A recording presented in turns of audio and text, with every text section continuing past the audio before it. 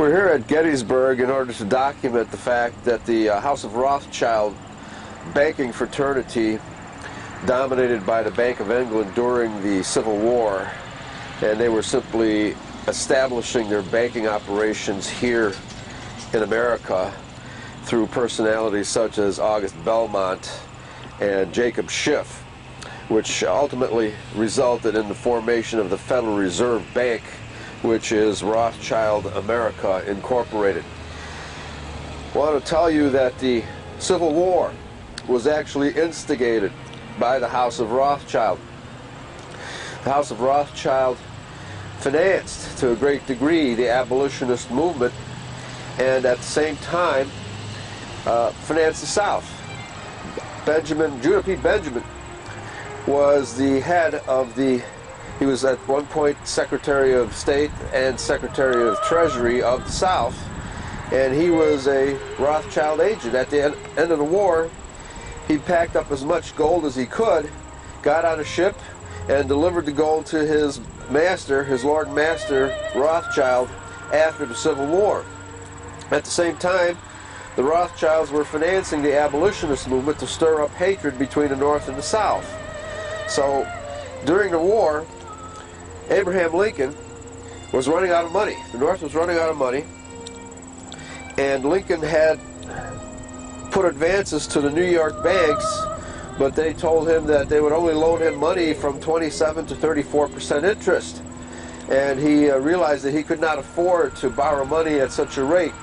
So he went to a friend of his from Chicago, back in Illinois, who advised him that the best thing that he could do was to print new money issued by the government, and those are called the greenbacks.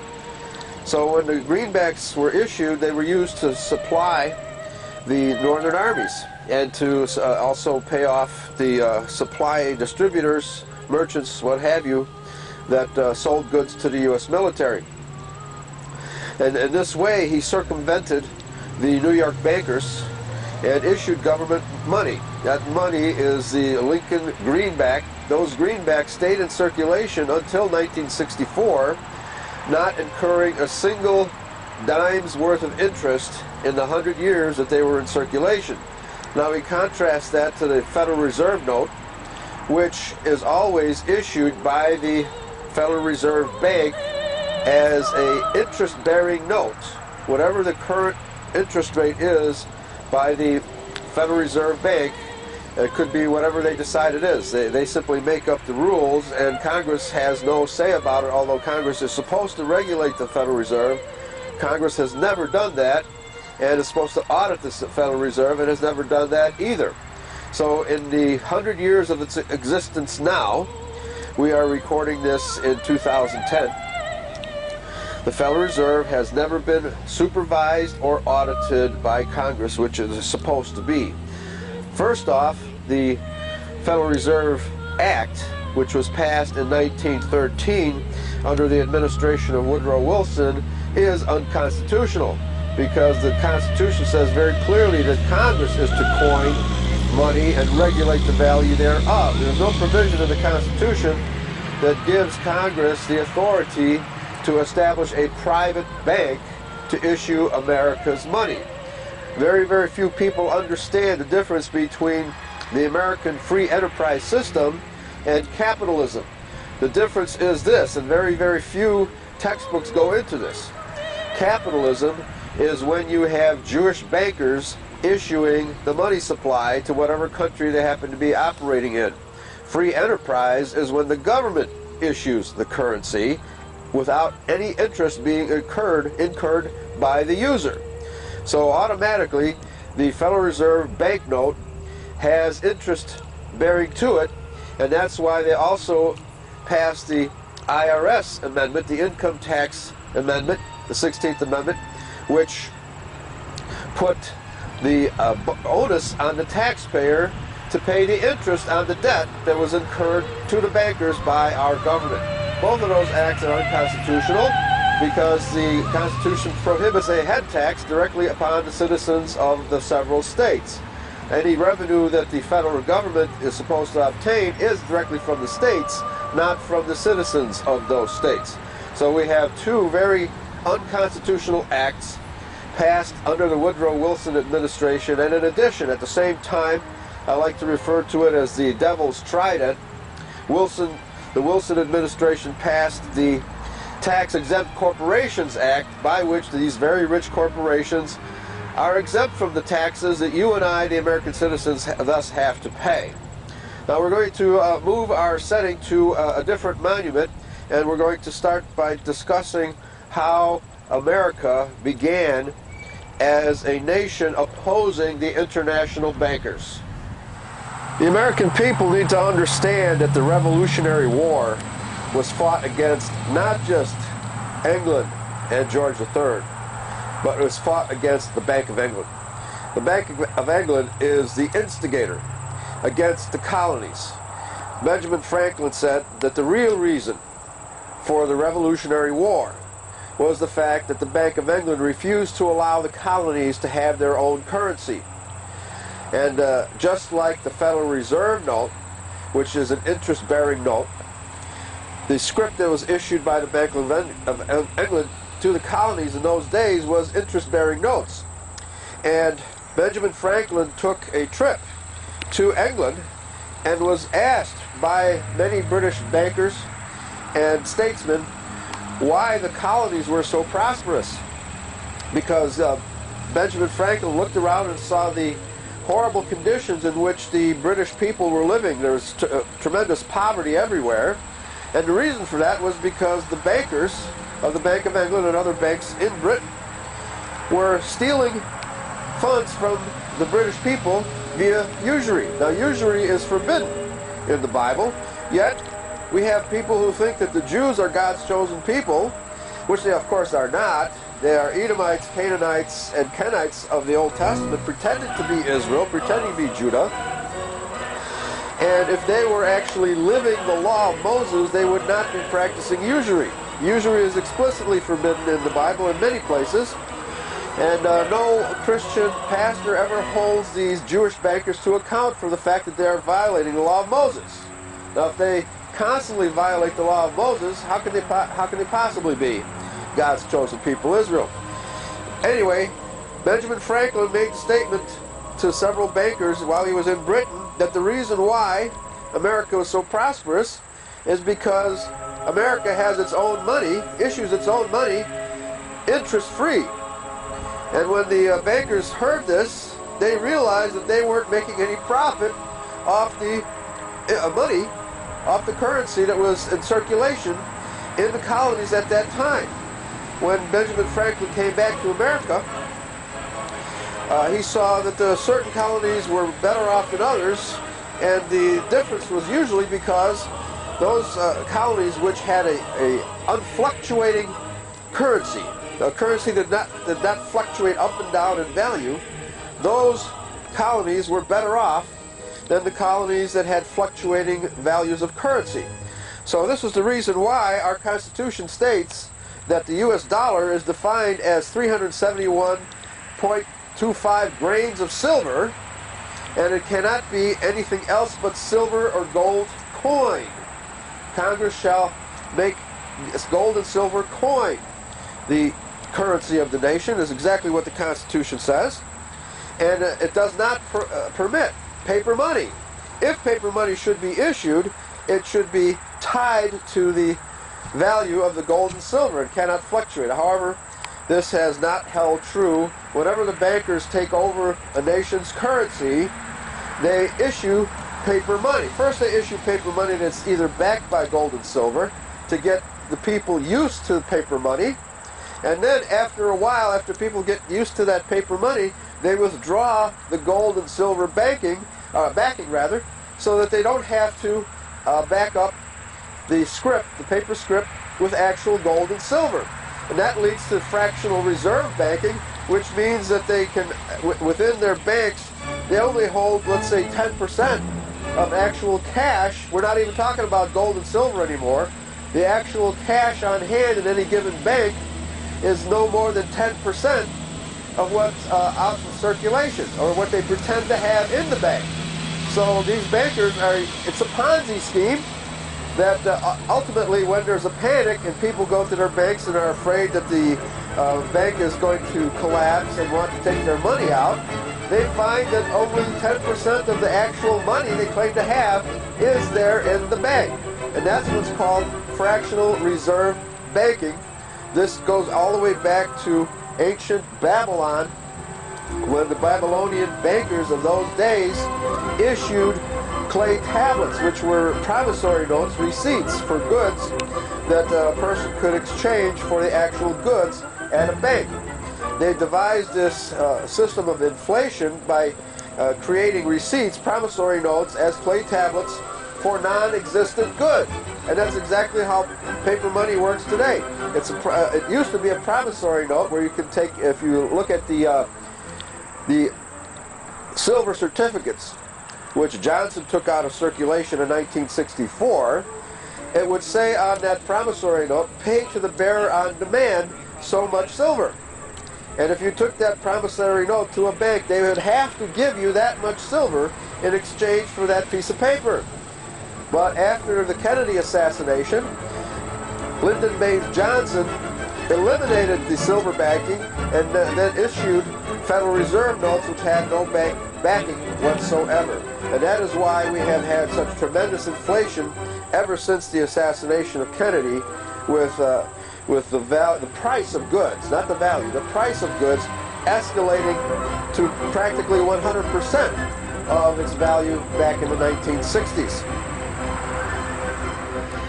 Now, after Benjamin Franklin had told the British bankers that the reason for America's prosperity was the fact that they were issuing their own money, which was not controlled by the Bank of England, the Bank of England began to issue proclamations forcing the colonies to use the Bank of England's money and also pay taxes and pay the interest on that money. And Benjamin Franklin specifically stated that the true reason for the American Revolution was the fact that the colonies were no longer permitted to issue their own money. After the Revolution, the Continental Congress, in creating the Constitution of the United States, specifically declared that only gold and silver coin could be money. They had no faith in paper money because paper money is so easily inflated, especially if it's not backed by anything. But they had tremendous debt incurred because of the Revolutionary War. And this is where Alexander Hamilton comes in.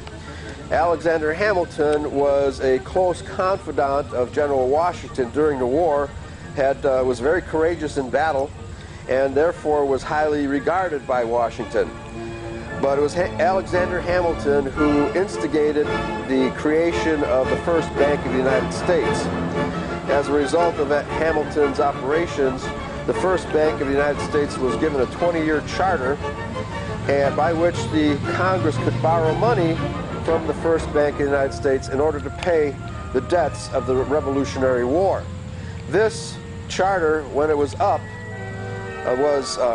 had to be debated again by the Congress, but the Congress refused to renew the charter and refused to create the second Bank of the United States.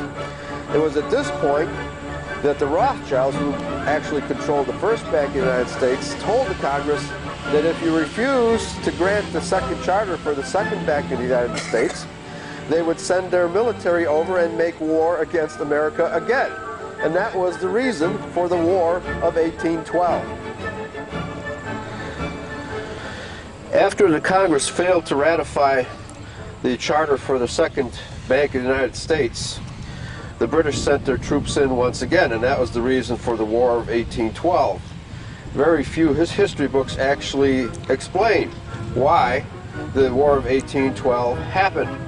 And it's because these history books are controlled by the international bankers of the House of Rothschild, and they simply do not want you to know that the background subversive activities of these international bankers were the real causes of these wars. And when the Congress failed to ratify the second charter, the British Army was sent again by the Bank of England to make war against the United States of America. And after the War of 1812, which we again won, the the second bank was chartered for another 20-year period, leading up to the days of Andrew Jackson and his struggles against the Bank of England. After the charter of the Second Bank of the United States was over, the Rothschilds wanted the Americans to establish a third bank, and eventually their purpose was to establish a permanent bank, which we did eventually get with the Federal Reserve Bank in 1913. But Andrew Jackson campaigned against the bankers and said that I will throw the bankers out. And he said of those bankers, "You are a den of vipers and I will rout you out." That was his attitude toward these bankers.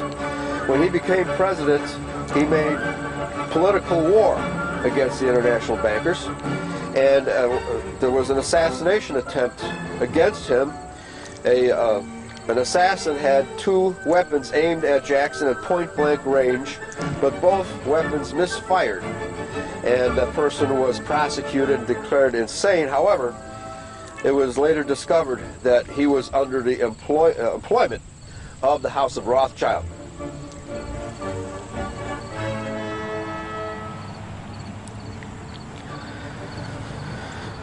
On Andrew Jackson's tombstone, he told the people to inscribe these words: "I killed the bank."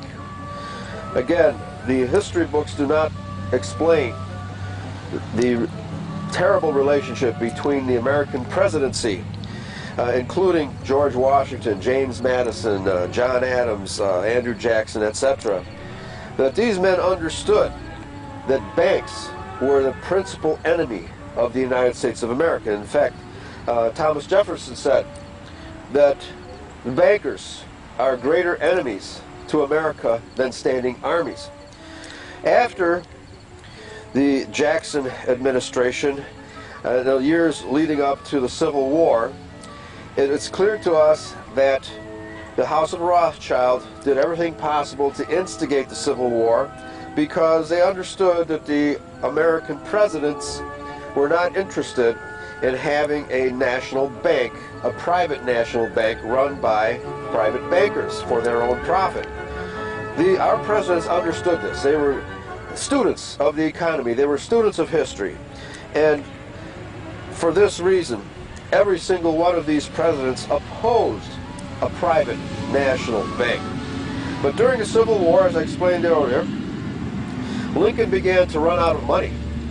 And by printing the greenbacks, he incurred the wrath of the House of Rothschild, which commissioned John Wilkes Booth to assassinate Lincoln, so that by the end of the war, they could use their power and their grip over the Congress to institute their own currency, which is what they did exactly after the Civil War. That's the reason, the real reason why Lincoln was assassinated. So now we have two attempts. One, a failed attempt to assassinate Andrew Jackson, and the successful assassination of Abraham Lincoln. We find also that McKinley was assassinated, and James Garfield also was assassinated. And in both cases, we find that the international bankers have a direct vested interest in getting rid of these men, because they also opposed a private national bank. Since the international bankers have been trying to finagle a way to issue America's paper currency ever since the American Revolution, and they attempted to assassinate Andrew Jackson and successfully assassinated Abraham Lincoln, James Garfield, and William McKinley, their attempts to control America's currency never stopped. Ultimately, they supported Woodrow Wilson as the President of the United States. And Woodrow Wilson, throughout his entire career, was backed by the bankers. Even in his days at Princeton, where he was receiving $5,000 a month from various bankers to keep his career going, they were priming him for a run for the presidency. During his days at Princeton, he had an affair with a Boston socialite by the name of Mary Peck. And I guess you could say he was the William Clinton of the 1900s. And the Rothschild, being aware of this, used this information as blackmail to make sure that he would do what they wanted while he was president. And during his presidency in the year 1913, Wilson, through various legislators such as Nelson Aldrich and James Warburg and various other bankers, proposed the Federal Reserve legislation, the Federal Reserve Act. It was the passage of this act in 1913 which created the Federal Reserve Bank, which has operated America's currency ever since and utilized it for its own profit, robbing the American taxpayers of their hard-earned money and giving the American government the bill for all of the wars that subsequently followed and for the depressions and the panics that were all created by the House of Rothschild.